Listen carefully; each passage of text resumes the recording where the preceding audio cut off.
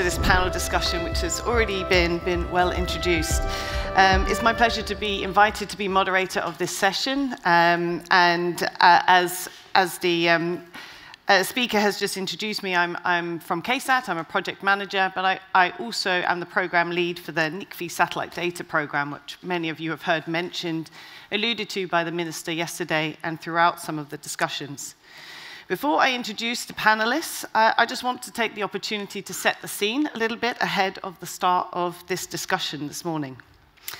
So we are seeing that satellite technology is becoming increasingly important in the forefront of government's agenda when it comes to climate mitigation, whether that be the fight against tropical forest deforestation or monitoring and reducing global emissions.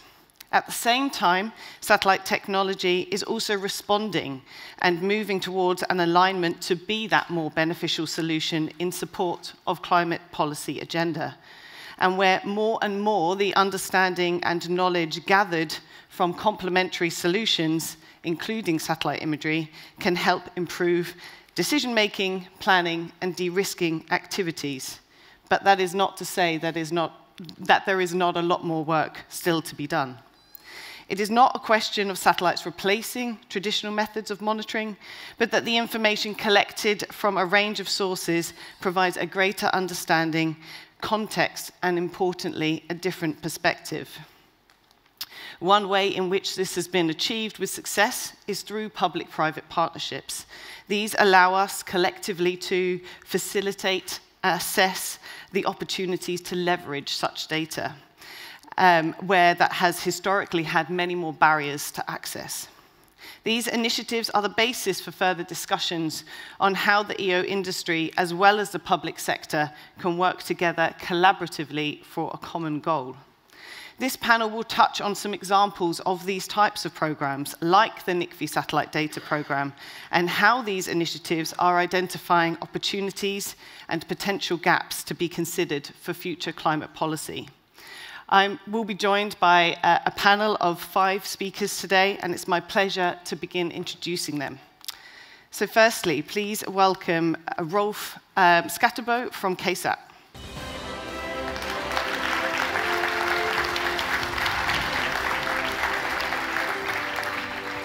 Rolf is a co-founder, president, and CEO of Kongsberg Satellite Services, or KSAT. And KSAT is an Earth observation satellite data provider and leading ground station provider. The mission of KSAT is connecting space to Earth. So a big part of what we do is actually helping get that satellite data down from those satellites and being able to distribute that to the satellite operators and, importantly, to the users who benefit from those satellite missions.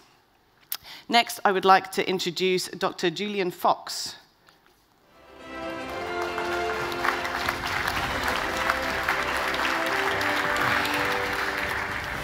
Julian Fox is a team leader of the National Forest Monitoring, MRV, and Platforms at the UN Food and Agriculture Organization. He now leads a team of technical specialists at the FAO focused on capacity building for forest countries, focused on peatlands, restoration and measurement, reporting and verification. Welcome. Next, I would like to introduce Devika Rogan.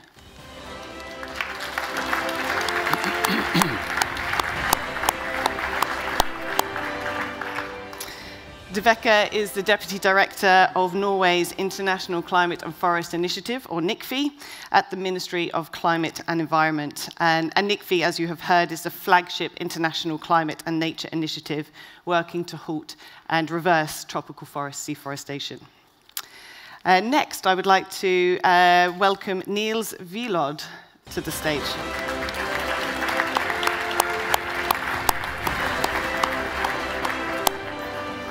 Niels is from Satelligence, founder and co-director. He's determined to make a meaningful impact, measuring progress with satellite-based analytics, with a focus on more sustainable agri-commodities, and has been working in commodity production in these landscapes for over 20 years. Welcome. And last, but by no means least, please welcome Will Marshall.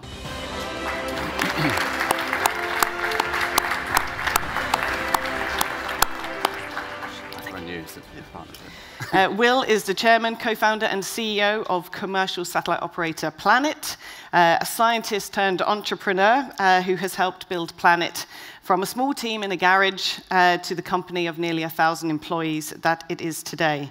The mission of Planet is to accelerate humanity towards a more sustainable and secure world, something that through the high cadence and always-on capability of the satellites that they offer continues to drive towards and support across different environmental applications. So welcome to you all. So I'm going to start this panel with a question to each of you in turn, and then I hope to open that up to a much wider discussion. I will start with you, Rolf, if I may. Perhaps you can give some examples of where you see public and private sectors working together in the Earth observation industry.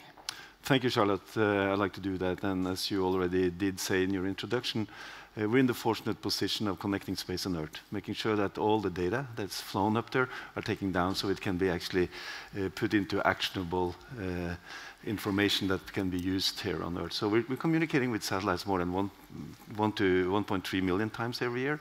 That shows two things. It shows a lot of satellites, a lot of information is gathering, and it's gathered, and it's also quite efficient way of getting it down into Earth. But to your question, I think the public and private cooperation is a very interesting and good one, and that's not a controversial thing to say in this audience. But they both strengthen and enhance one another. Because at one point, and no offense to anyone, the private side tends sometimes to be a little bit more innovative than the public sector. So that means that the private sector can come up with ideas that the public can endorse and support in the initial phase. Having said so, the public sector can also put constraints and challenge the private sector to become innovative and be creative in their way of thinking. So that relationship strengthens both parties, and it can definitely be used in the future.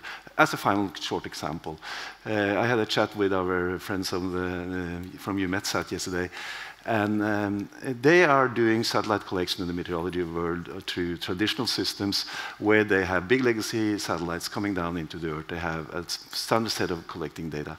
We're having a really good dialogue these days on how we could use innovative new approaches to satellite data collection and how that can be ingested into their systems. So by talking together in the pre-phase, it's up to them to decide how they'll do it in the longer run. And as the previous speakers say, come up with solutions where you have both legacy systems and new systems working together. So long answer to yes, I see a lot of potential in that relationship. No, thank you, Rolf, and I think that leads on to the question I just want to ask Will, and that's why are these commercial missions so important for public climate benefits? Well, I think it's a little bit to do with what Rolf was just saying about the fact that there's this innovation, it produces new data sets. I mean, really what we're finding in the beginning, there's a space renaissance going on. Everyone knows about the cheaper rockets. But actually, the big upshot is less about the rockets and the satellites, which we space geeks really love, but more about the data and the applications to the Earth, right? I mean, it's all connected with the Earth economy, whether that's Starlink or OneWeb producing more communications, data bandwidth, or Earth observation fleets like our own, or a couple of hundred satellites that produce more data. We're producing gobs more data or moving gobs more data around the planet.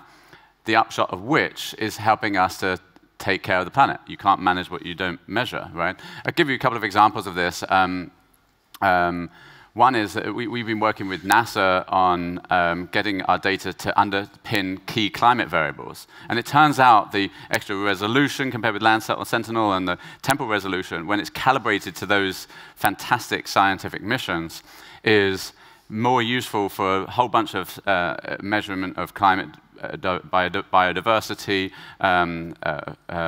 glacial modeling and everything. And so we're seeing thousands and thousands of papers come up because of this innovative program we have with NASA. Another one is our partnership with Rolf and Norway and the UN FAO here, our partners here on stage, which the Environment Minister mentioned yesterday, which is tracking deforestation in 64 countries. It's a public-private partnership where it's making some of that data available as a digital public good to track and stop deforestation in the 64 tropical belt countries, the lungs of our planet. And we're seeing a tenfold increase in the number of actions, that is, where interventions where the government, like local police, can stop illegal deforestation, or courts of law can bring deforestation cases to court. And that is what is enabling, us to take care of our forests. So you can't manage what you don't measure, and private data sets are part of that puzzle. Thank you, Will. No, and I think, and I'm sure we'll touch upon it in these discussions more, and the uniqueness of the satellite data program that Norway has funded, and what that's now enabling. And I think there'll be some examples, I think, of how this data is being used as well. And Deveka, maybe this is a good time to move to you and move to perhaps some of these examples. And we heard from the Minister yesterday and through some of the other discussions about how, I think it's fair to say it's considered NICFI are showing some leadership in terms of the initiative taken here with the NICFI satellite data program. And I'm interested to hear your thoughts on why these types of partnership is so important for those policy goals that you have from Norway and beyond. Thank you, Charles. And some in the audience might not be that familiar with Norway's International Climate and Forest Initiative, NICFI. So I'll just say a little bit about who we are and what we do. NICFI was launched by the Norwegian government 15 years ago. And it's Norway's largest international effort to help combat climate change and preserve biodiversity. Our objective is to support tropical forest countries with protecting what's left of the world's rainforests. Without these forests, there is no way that we'll be able to limit global warming to 1.5 degrees. There is no way that we'll be able to reach our global biodiversity goals. So improved monitoring of the tropical forests is really crucial if we are to reduce deforestation. We need to know what's happening in the forest, where the forest is disappearing, when it is disappearing, and why it is disappearing. As Will said, you can't measure what you can't manage, so we need this type of data. This type of forest monitoring is quite difficult, and satellite data, although it was available prior to the NICFI satellite data program, it was expensive, and it was only available to a few selected actors.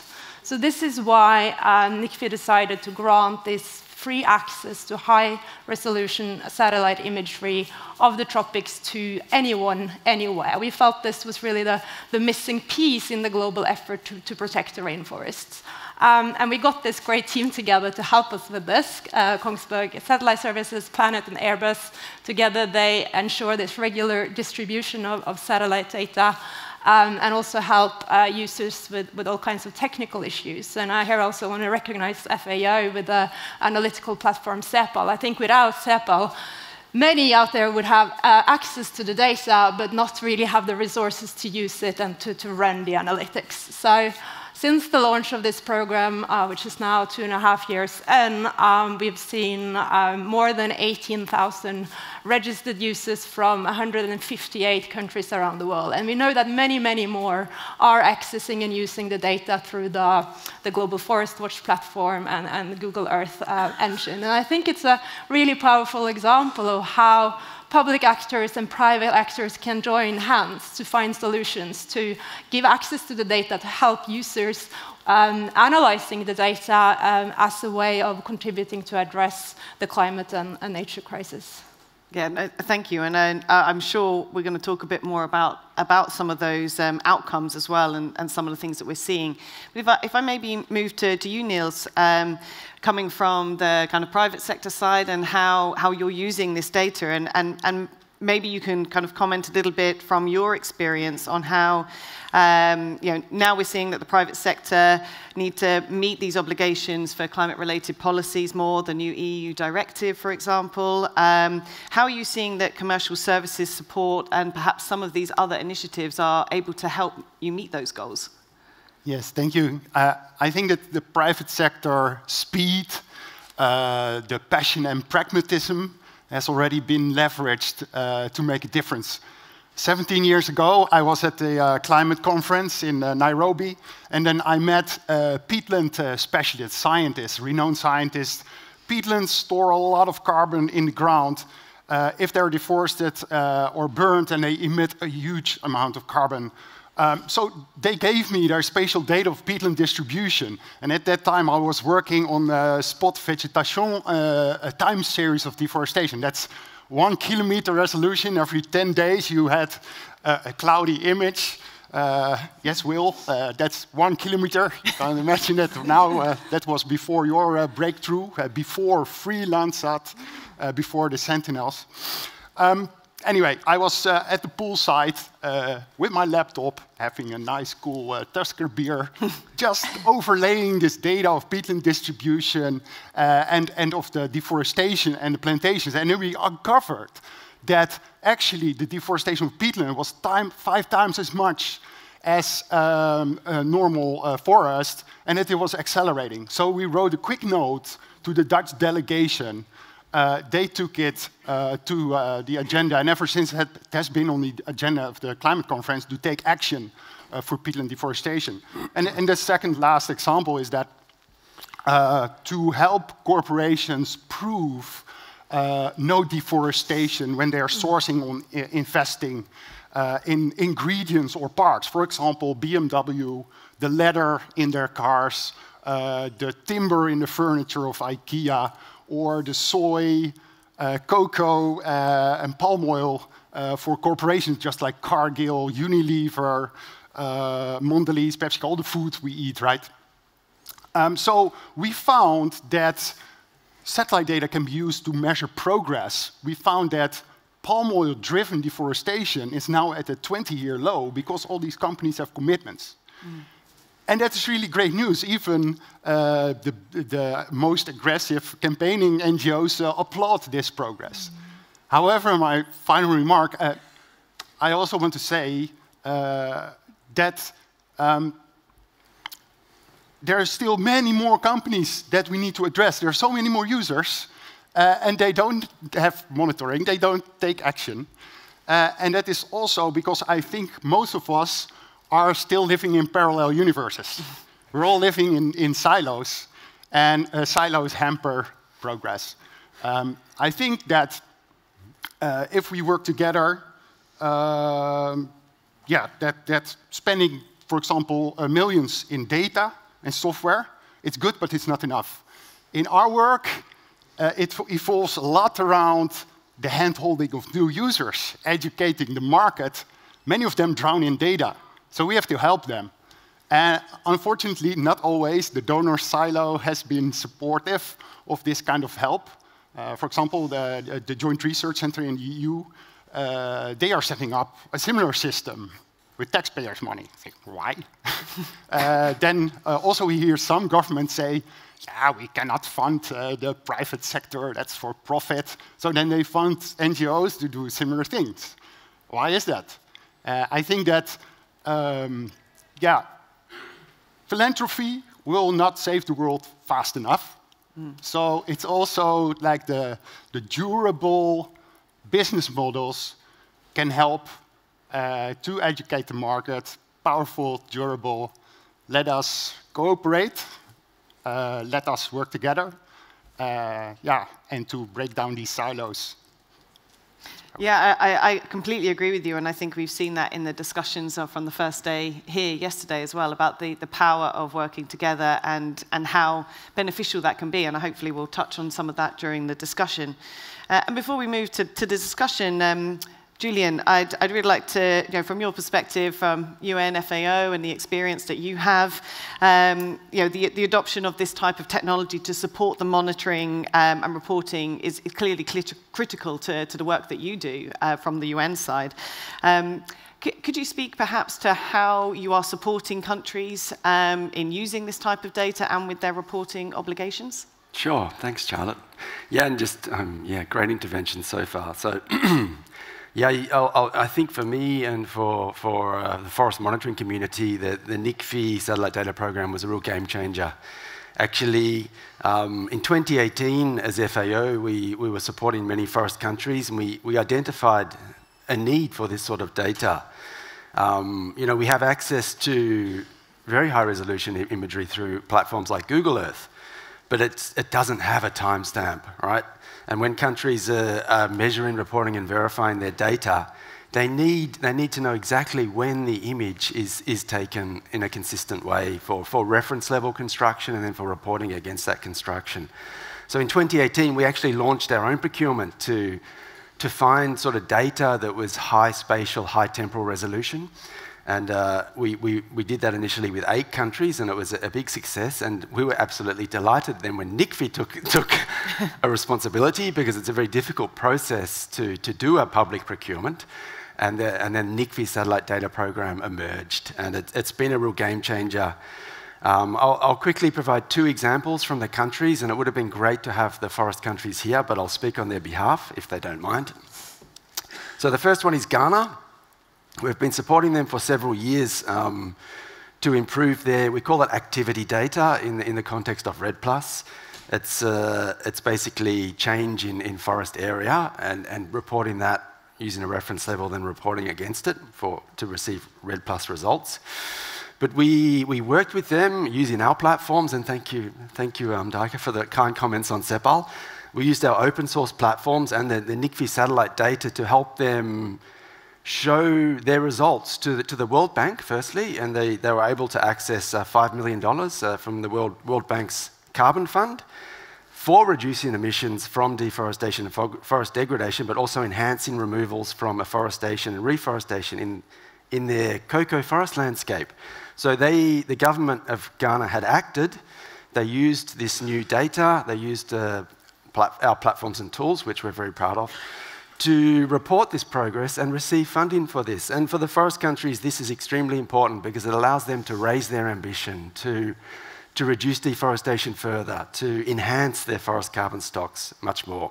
And another great outcome for Ghana is that their new data is also compliant with the R3 standard, which the LEAF Coalition has selected as their accounting standard. And now we see things like the LEAF Coalition, which is a big public-private incredible movement. I think they've raised over $1 billion, and this is such an exciting opportunity for the forest countries. So using this data, using the tools and technologies that are available, we're really busy at the moment supporting other countries on a similar pathway.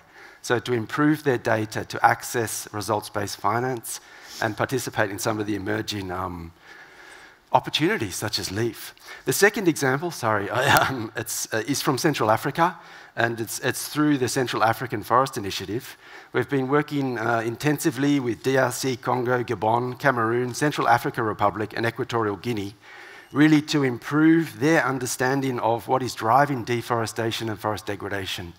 And we used the NICFI Satellite Data Program, we used the Copernicus, the Landsat time series, and we really helped the country technicians create data for those drivers.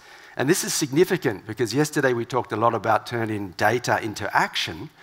And now through CAFI, the countries are looking at how they can basically change their land use to tackle these drivers of deforestation and degradation.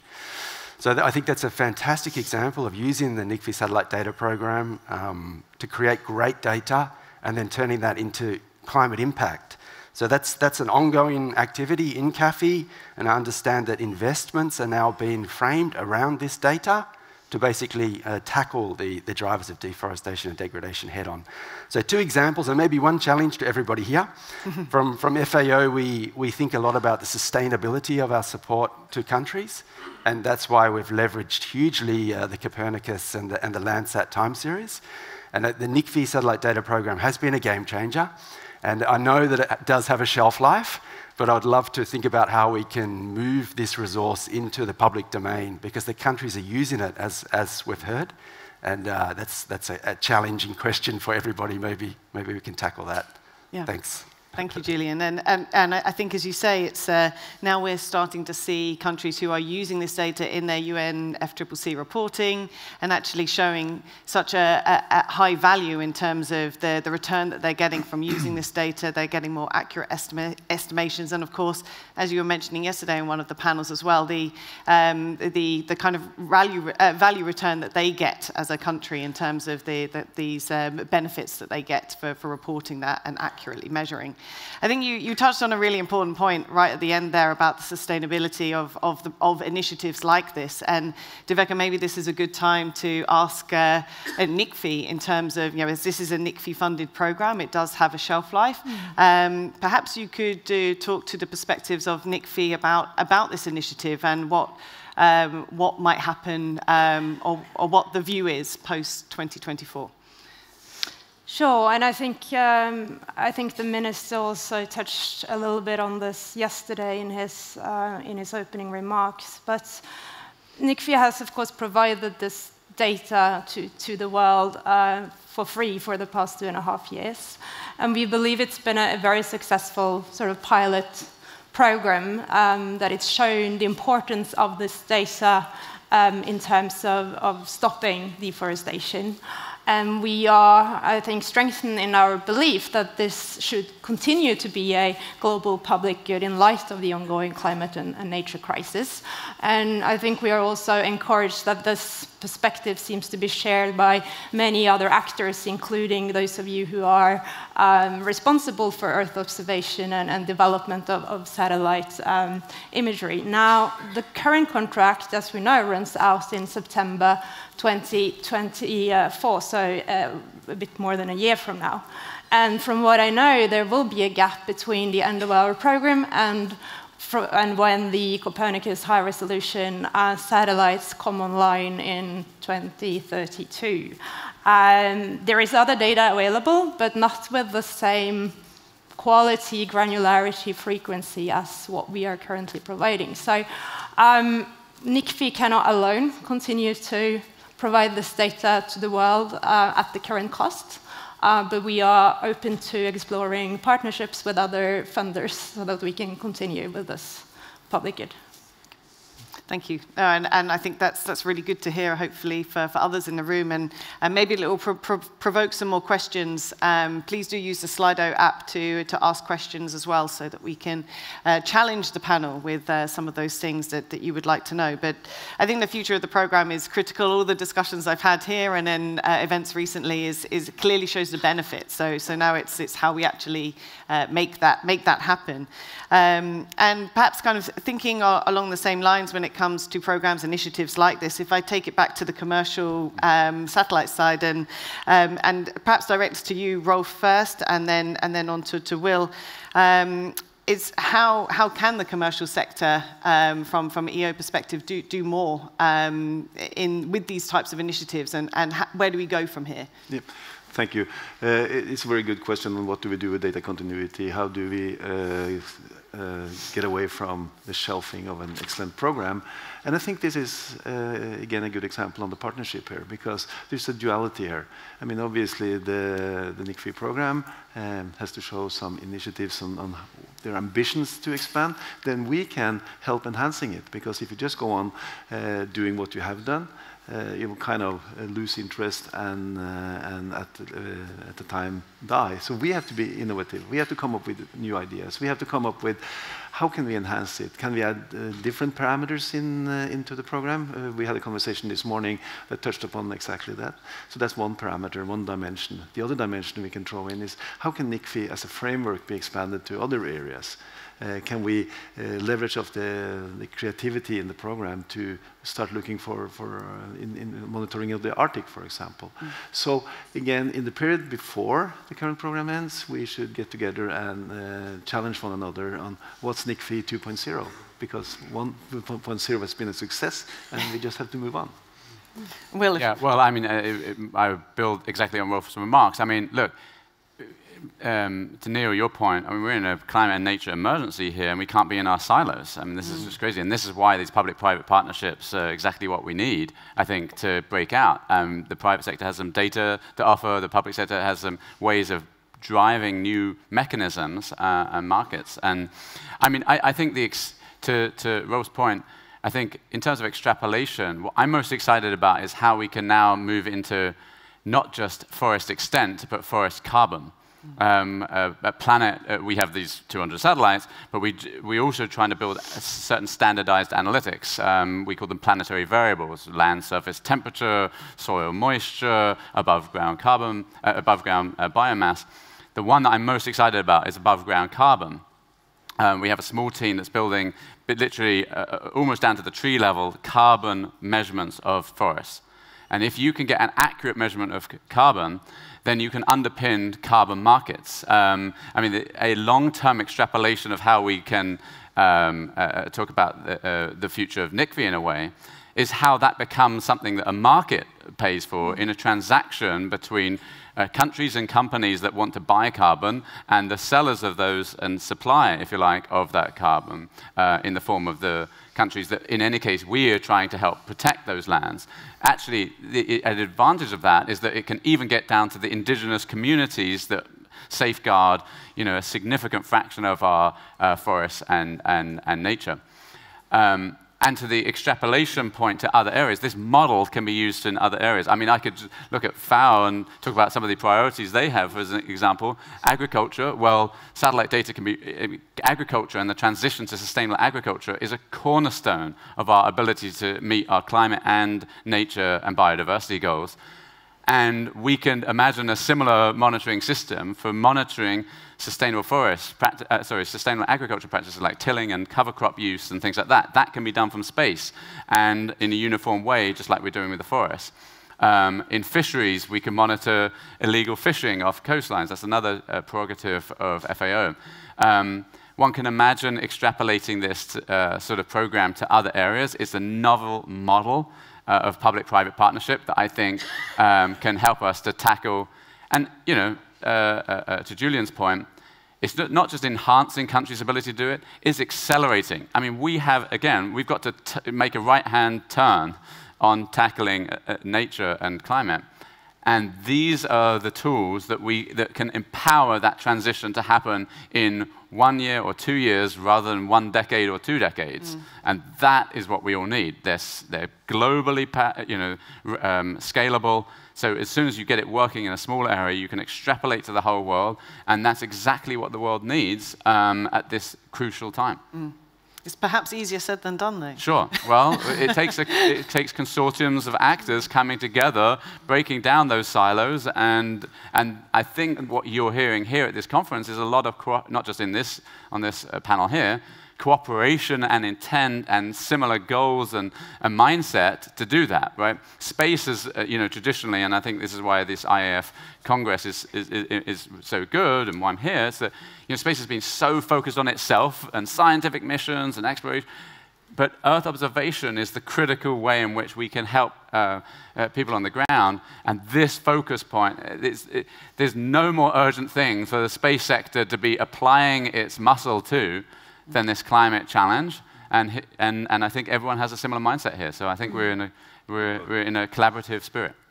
Yeah, definitely, and perhaps moving to the kind of private sector in this regard, because this has always been a little bit more challenging in terms of data access, and there's some questions here which I'll come to shortly. But speaking to the the not-for-profit access, that this data is being provided as a public good. It is a non-commercial resource, but it is being used by private sector to help with their zero deforestation reporting, because that's not a profit-gaining element. That's where it has, of course, benefit. And of course, as we move towards this EU directive, that perspective might change, because of course there are then additional regulations that haven't been in place anymore. And perhaps, Niels, you could maybe comment on, as we move forward towards that, what's the impact that you see on these types of initiatives and how they also need to be shaped to be either more broad or more accessible to the private sector as well as to the other entities, all of who are contributing towards climate goals? Right. I also might have included maybe a critical note, but I also want to say that the NICFI program is fantastic because I brought in the example of the 1 kilometer data, and now we have much, much higher resolution. And it's important because a lot of the commodities produced are produced by small farmers. They get lost in a 1 kilometer pixel, right? So you need to have the detail to monitor them and make sure that they are included, that they gain access to the international markets. So that is where the NICFI work is fantastic. And I was also a bit triggered that I think that there is so much more potential that can be unlocked. I think from this discussion that actually the private sector can be the gateway to the private sector, which is like all the corporations that I mentioned. It is even the farmers' organizations. We can be that extra link. We are working on public data, satellite data, because otherwise it gets also not feasible for many big corporations, like a Mondelez. They source from 1,500 companies around the whole world, palm oil, for example. With hundreds of thousands of farmers and farms, etc., you need to monitor everything. So, and that's also why it is super cool that the entire tropics are covered. That's very important. So, gateway to the private sector by the private sector, I think that's a nice thing. And that leads on nicely. We've had some questions from the audience. One of the questions we've had is, and I think this is a general question to perhaps this group here, do you think that European culture has an aversion to companies making profit, and that is hampering the speed of response to climate change? It's a really good question. Is that leading to some barriers? Definitely. Next question. I mean, no, you're right. I mean, like, come on, we definitely see that. I mean, we're an American and European company, and we find a very different level of reception in the US from governments to leveraging technology. There's very much a buy what we can, build what we must attitude. And I just don't think that has happened yet in Europe, and I think that would be a very positive transition that enable us to go faster. What Europe has right is much stronger and better environmental policies. I mean, the policies are all there. If you look at the European Green Deal, to take the biggest actor here, all of those priorities, protecting the forests, helping the fisheries, enabling us to protect biodiverse regions, and so on, and transitioning the common agricultural policy to a sustainable one, can be advanced with space technology, but most of it is in private hands. And so we need to work together, and that needs to be a collaborative spirit. But I do see there's a lot of interest and intent on that. But yeah, there are barriers. And I think that if Europe flipped, it wouldn't just be that it would benefit and accelerate those policies. It would be also that it would build up capacity to then help other continents do that faster as well. So I see it as doubly short-sighted to have that attitude. And of course, it's not universal. We're talking, we're making generic statements here. But you made a very clear answer to that one. And one can continue on and say there are no free lunch. Yeah. But that doesn't mean that everybody's out there to squeeze the most out of everything, because we have a common responsibility to make that happen, to make the efficient utilization of the data. And again, since NICFI is the common team here, they did an excellent job in negotiating a deal that wasn't commercially viable before NICFI. There was no way that the satellite providers would give away, quote unquote, the data in the way they did, but with a focus on the common objective and the goals, the common goal to make this happen, they pushed the industry into something that was much less commercial than before. And I think that's actually a good point, because the industry also needs to change its attitude about this. This is a public good exercise. One of the things that I'm very proud of for Planet is that we went public as a public benefit corporation, which means that the fiduciary duty of the directors of our company are not just to shareholder value, they're to our mission, which is about using space to help life on Earth, essentially. And I think that that's a positive development, that other private companies should consider those sort of new forms that aren't just about shareholder value. This is about a public good mission, a societal value of a challenge we've got to tackle on the planet. And so I encourage other industry leaders to think about how they flip to that kind of model as well. So both sides have got some work to do. Definitely, definitely, and I think that's it's a really good question, and I think it provokes this kind of discussion, and that we can learn from initiatives like NICFI, which is funded something that's completely unique, as you say. Well, this is not something that had ever been done before, and now it's making such a large volume of data available for what will be 4 years for the contract term. And Deveka, if I can come back to you, and we've heard a little bit from Julian about some of the examples from UNFAO in terms of how this data has been used, and perhaps if we kind of follow down that stream on some of the examples and impact that you have seen from NICFI's side, just as another way to kind of enhance this discussion on the value of these types of initiatives. No, sure, and I think we've heard similar feedback as Julian was talking about in terms of access to satellite data really being a game changer for understanding and responding to deforestation in the tropics. Forest country governments are the biggest user group of the data. So Brazil, Colombia, Gabon, and many others. They use it to detect and validate and quickly respond to changes in the forest cover. Some have built sort of early warning systems using the data so they can detect forest fires, and they also use it to strengthen their capacity to investigate and prosecute activities related to illegal deforestation. And I think for this type of use, the high resolution and the frequency of the data has been particularly important. Another big user group is civil society at large, NGOs, media, academia, indigenous groups. Many civil society groups use the data to hold their governments to account for progress on environmental policy.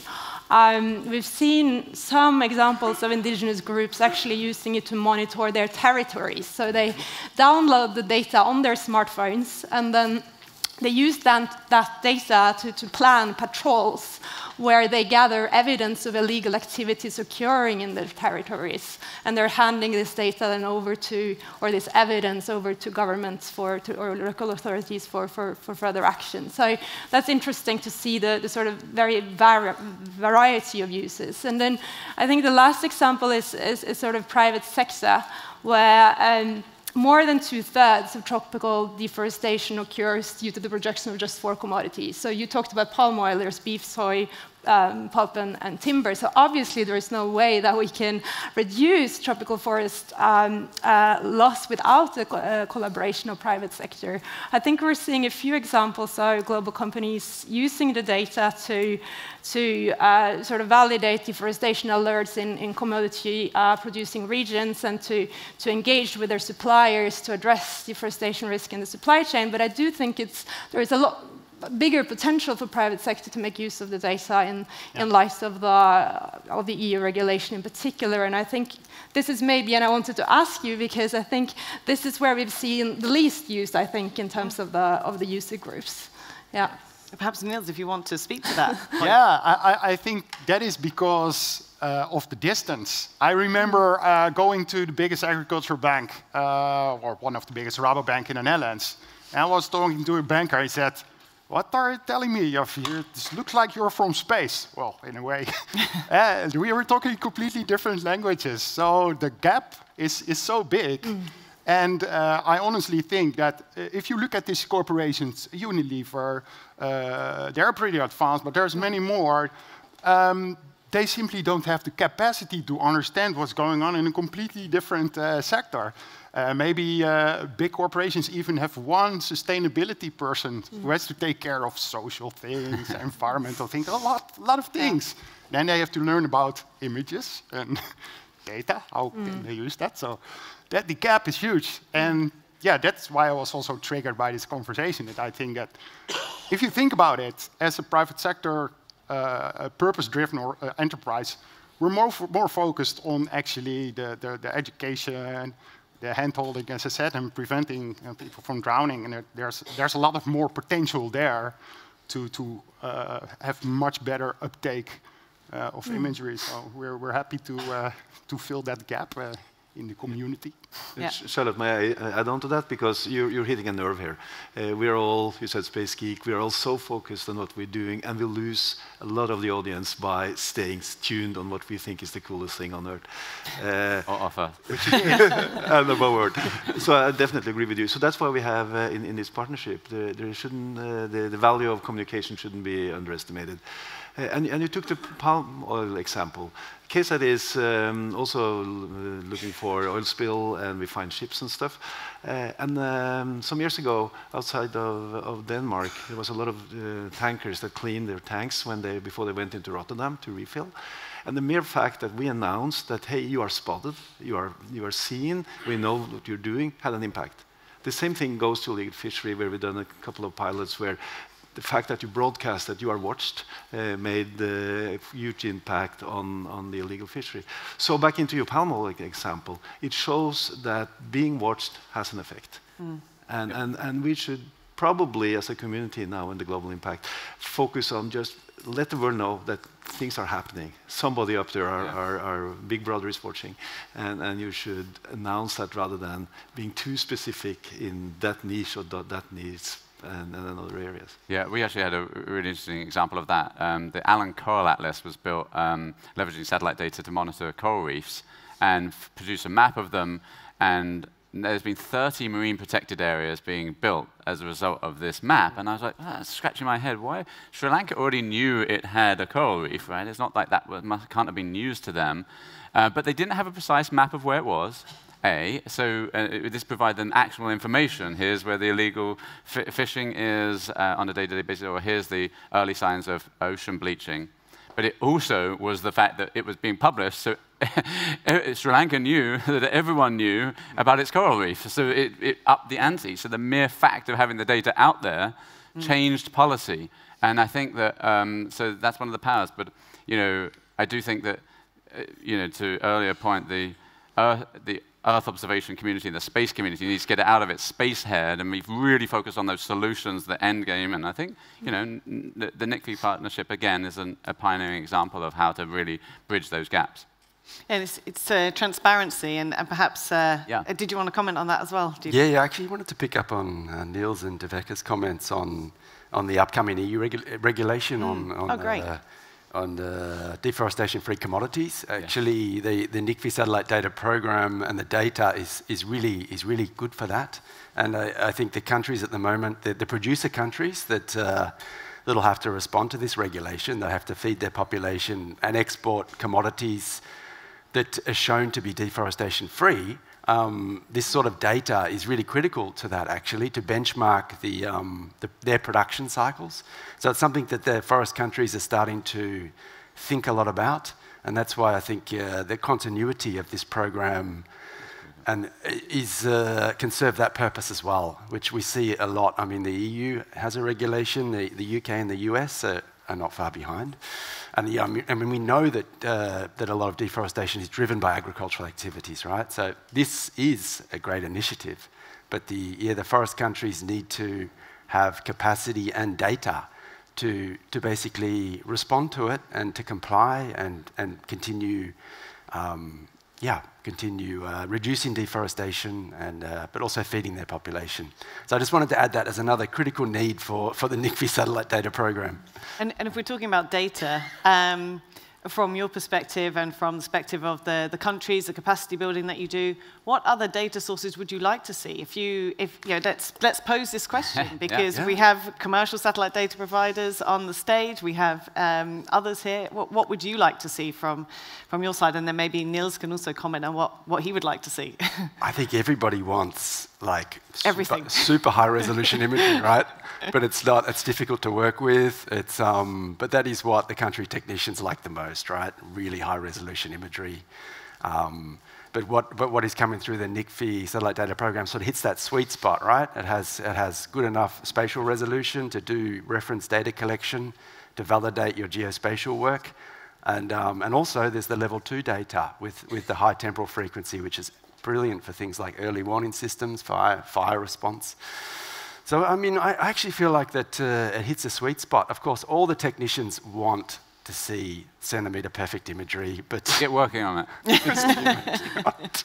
maybe in the future. Maybe in the future. But there are two dimensions to this as well. One is the amount of data, the type of information that you can use to come up with the final product that you're going to act upon. And in some areas, it's also timeliness.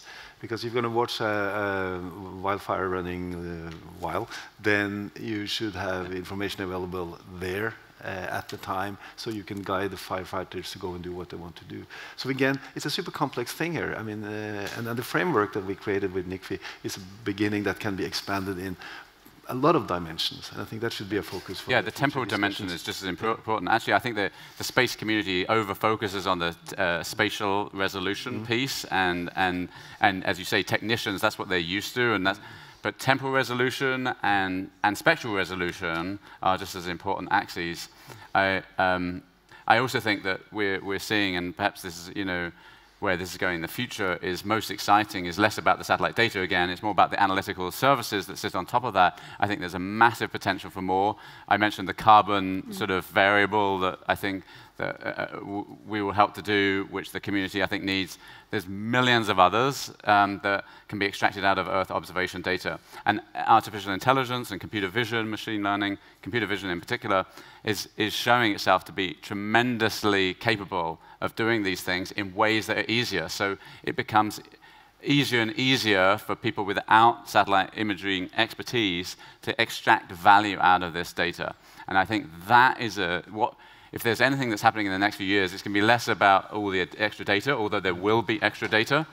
It'll be more about where the analytical services can go that enable us to democratize access to that. So it's not just NASA or some large entity that can get benefit from our and other people's data sets, but rather that person on the ground that's trying to protect their biodiverse ecosystems, and they don't know how to look at satellite data, and they don't know, especially not to hyperspectral imagery or all the other analytical components. But soon you'll just be able to ask it a question, like you can ask ChatGPT, how's my biodiversity doing? Oh, well, you've got fewer of these trees and more of those trees, and this is what's going on over here, and that's correlated with these kind of animals on the ground, and that's going to help us to do biodiversity protection in a new way. As well. So really exciting to look forward to that. And Niels, maybe you can comment, because I think this touches on a big point about the data, but also analytics. And you mentioned about the knowledge, this kind of gap between the actual need to understand the data. Yeah, no, exactly. I think in terms of data, and I'm talking about deforestation, fires, thermal imagery would be nice to have continuity. I think continuity is the big thing. So the 3 to 5, the 10-meter data is great for deforestation, fires, etc. But we need continuity, and it might be a bit of hampering uptake of, for example, the Planet NICFI data, because we don't know if it's there in the future. We know that our Sentinel data is in the future, right? So it must also make business sense for us to roll out all the analytics globally. So that's also something we might want to talk about. It's going to continue, one way or another. It's going to continue. And maybe we have just under 5 minutes left. So maybe there's a question I'd like to pose to all of you for your perspectives on is we've talked a lot about that we need to collaborate, we need to do more together, we need to break down these silos. How do we do that? Do you have other ideas or things that you could bring to this discussion now that could start that? What would be the way we could approach it? We start to talk to one another more than we do. Well, yeah. I mean, look, I think that companies can do more to communicate what the new capabilities are. I think they can do more to think about applications and that downstream piece. This is an ecosystem approach. I think governments could lean into adopting of these technologies to really have more flexible procurement mechanisms that enable that when this is a fast-changing, pace of change here in the technological environment. So you can't just say, let's plan this out for 20 years. It's just there's totally revolutionary technology in 2 months. You know, so you're going to have to. It's going to be a very different, dynamic procurement environment, which is totally new, right? But between those things, and then all the NGOs and the researchers doing pioneering where we need what capabilities can be built from this, I think we're going in an exciting direction. So. Do no, I'll let the other one talk. Do you have any comments on that? What, in terms of how do we collaborate more? And obviously, UNFAO, as you said, you put out this public procurement some years before NICFI did, and it's tough to do that. And how do we collaborate more to make those more successful and more accessible to everyone? Oh, it's an amazing model, and I'm very interested to think about replicating it. But then you need some strong donors or some strong corporations to get involved. Maybe the next step is to bring in the private sector, not just the public finance on a renewal like this. But yeah, just from our side, I mean, 11 years ago, we decided to switch to fully open source technical solutions, which works for us very well. And in fact, you know, the sort of work that Niels is doing, often you know, the private entities who are driving innovation, creating incredible algorithms, are contributing to that as well. So it's just an open call to everybody that's innovating, creating data. That's, if you want to contribute to our open data resource, which is all on GitHub, you're very welcome to, because the countries are there and we can move your innovations to operational applications in forest countries. But yeah, I'm very interested to, well, I'm very hopeful that the data program will be extended in some form, and yeah, it's interesting to think about how we can replicate it, because it's been really successful. Thanks, Julian. Deveka, Niels, any comments?